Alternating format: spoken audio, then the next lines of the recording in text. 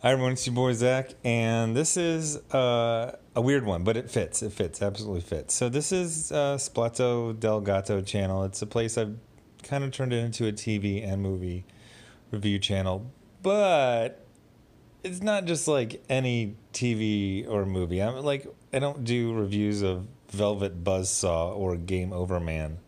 I basically do comic booky stuff or comic book or sci-fi type of stuff, what they used to call geek culture before that term was absolutely destroyed. But I saw a movie tonight that was completely unexpected in almost every single way.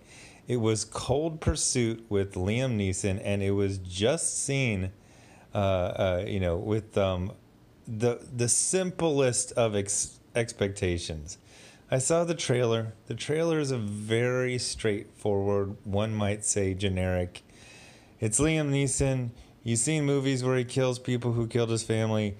Somebody killed his family. He's going to kill the people who killed his family, and it's in snow. And like in snow and something to do with the plow was the big twist. I thought it was going to be like an 87-minute movie about literally him running over people's snowplows, and maybe the sheriff's trying to figure out who's running over people with snowplows. Maybe it's the guy whose job is to plow snow.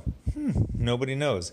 Oh my gosh, it was almost nothing like that. So what this was is I kept thinking about this weird phase of movies that happened in the mid 90s, and it continued for about, I don't know, till the end of the 90s. You still saw trickles of it in the early 2000s, and every once in a while. Basically, it was Tarantino rip-off movies. So Tarantino's big shtick, if you weren't there when he came around, is that he worked at a video store. So he watched like every movie ever made on video, and he had an encyclopedic knowledge of movies, and he kind of loved everything. He liked Oscar winners, he liked trash, he liked everything in between. He loved pop culture, and he would kind of meld everything together. Now, one of the big hits against Tarantino is that, they'll bring up, oh, he just copied the plot of City of Fire. Oh, he copied this scene pretty much, shot for shot. He did this, he did that. He's not really original, but he is. He's very, very distinct. And yes, he was influenced by Ringo Lam and John Woo and Martin Scorsese and Brian De Palma and Choi Hark. Is that how you say it? But Tarantino is very... Oh, and, he was helped by... What's his name? Who... wrote Killing Zoe. That guy helped write Pulp Fiction. But the thing is, he's had, 10, 15 movies right now, and, he's very distinctly himself all the time. Now, the thing was, he was basically a second generation. He took all of these other directors, and then he became his own thing. And then there was this third generation that came literally the next year after him. But it wasn't really like a fully formed generation, obviously, because it was just a year. What it was just plagiarism. It was a plagiarism of plots, but it was mainly a plagiarism of style. Whereas it should have been this new thing. It should have been this, generation, and it wouldn't have been 2 years. It would have been 20 years later. That, grew up on Tarantino and early Robert Rodriguez. Who else was big back then? They all kind of fell by the wayside. Well, Christopher McQuarrie, but, he had the way of the gun. And it should have been now, or 5 years ago, 20 years after Reservoir Dogs, it should have been this new generation that was influenced but not copying and not plagiarizing. And that's basically what this was. So what Cold Pursuit is it's absolutely not it is a revenge picture technically, but it isn't. It's basically Gotham City, Colorado. It's a comic book. And it took me a little while because this is a very, very original. Like, it starts off and you meet the guy and he's got his family and his son gets killed, and you're like, okay, so now it's going to turn into every other Liam Neeson movie. And what it becomes is this absolutely insane movie about Colorado crime families killing each other, and also worrying about their son's diet at school, and bullies, and using political correctness to make a concierge nervous so you get free tickets to the ski lift. It's freaking insane. It is one of the most inventive, fun, funny, weird movies I've seen in decades. Things have gotten kind of weird. One of the weirdest things is there was this, period where, you got more and more choice in things, and now there's actually less choice. Like, I get really frustrated. I'll say like, oh, I want to go see Underworld Blood, whatever the last Underworld movie was. And there's no Blockbuster. My only choice is to like buy it for, HD for $14.99 or SD. You can get it low resolution for $12.99. Like, this is kind of a little off my subject, but you used to have like multiple options to watch movies, multiple styles of movies, and now things are pretty homogenous. And you don't get like that weird, cool, funny, quirky, and not quirky in like of trying too hard. Like, there was a couple jokes here that just didn't work for me. It's what I call white people humor. It's when the camera is just fixed and it's a flat angle and the joke is coming from like awkward silence. I don't like that. But there's a lot of jokes where, like, the thing is, like, it starts off as a typical revenge movie and it gets crazier and crazier as, like, at the end, like, one of the last shots is a very minor character who you saw 20 minutes earlier doing paragliding. He appears out of nowhere and basically falls into a wood chipper-esque machine. And then you just kind of go, oh, you laugh, like you go, oh, okay, that fits in this insane movie. But it starts off like it's just like a typical revenge movie. And, the son gets killed, and Liam Neeson is about to kill himself. So he puts a hunting rifle, puts a barrel in his mouth, and then someone catches him, and they're like, oh, hey, what's up? And he starts talking, and the barrel is still in his mouth. He's like, whoa, whoa. And then he takes his mouth off the barrel, and it makes like this comedy sound effect where the thing is, Liam Neeson is acting as if this is a straight revenge movie that he has done 10 times over the last 10 years. And what it is it's like this weird lost generation of kids who grew up on Tarantino. And then I look up the freaking director, and he's like 64 years old. Like, this was not an older man's movie. I mean, it felt kind of very youthful and fun and weird. So, yeah. So, he's got a son who's killed because of a drug deal gone wrong, or, stealing from a drug dealer, except for you don't find out his son was actually involved because, like, there's like, this son has like 3 lines.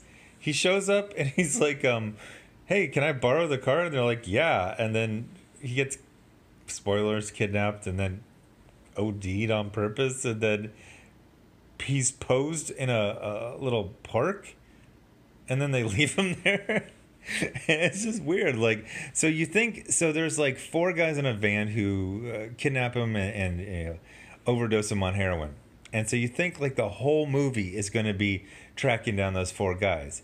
But Liam Neeson finds like one of the guys like in the next scene, and you think it's going to get long drawn out, like this guy's going to be some mastermind, and but he just starts like mouthing off to Liam Neeson, and Liam Neeson basically just punches his face in, and then he takes him to a cliff with a waterfall, and he just tosses him over. And so you're like, is this movie over 12 minutes into it? And then they start introducing this crime boss and his son and his ex-wife and all the members of his gang, and then there's another gang, and it's just great. I know this is kind of a babbling, random rambling, but what I'm seeing is go see it. It came out like 2 weeks ago. There's actually a good amount of people in the theater. I don't know, maybe the word of mouth. There's really not much out right now. It's one of those things like, hey, let's go see the movies, and then you see what the movies are. You go, oh, I guess I'll see this Liam Neeson thing. I'm telling you, the trailers are so deceptive to almost like be something that you could do a class action lawsuit over.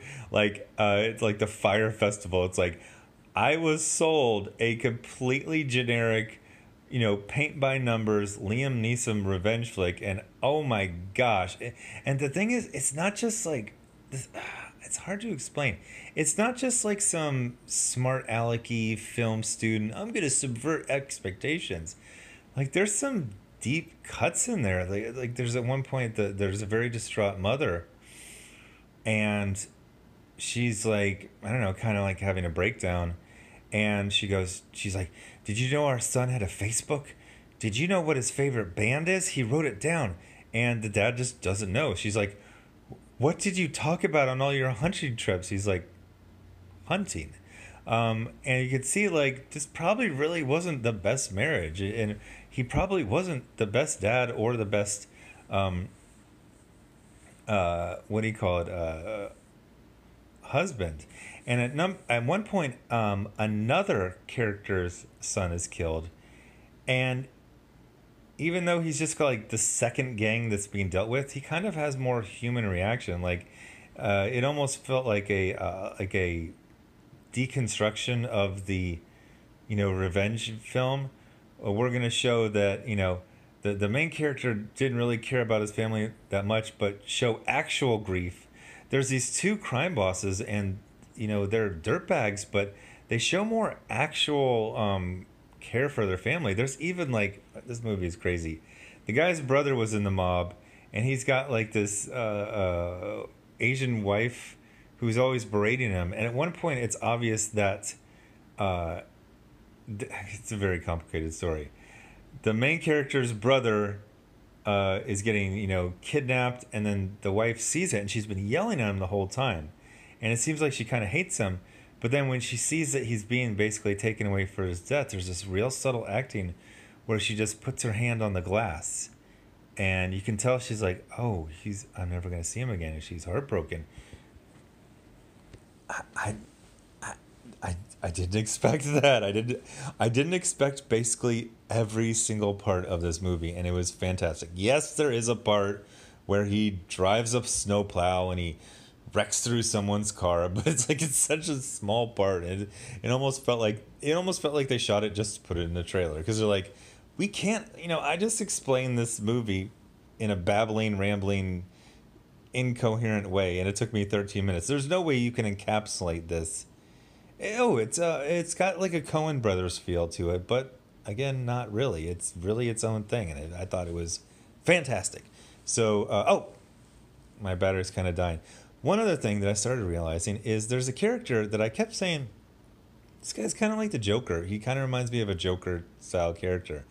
And it's basically the Joker. If the Joker was never, got a white face. But if you see it, tell me the character who you think is the Joker. Because by the end, I couldn't, everyone has like a weird, code name.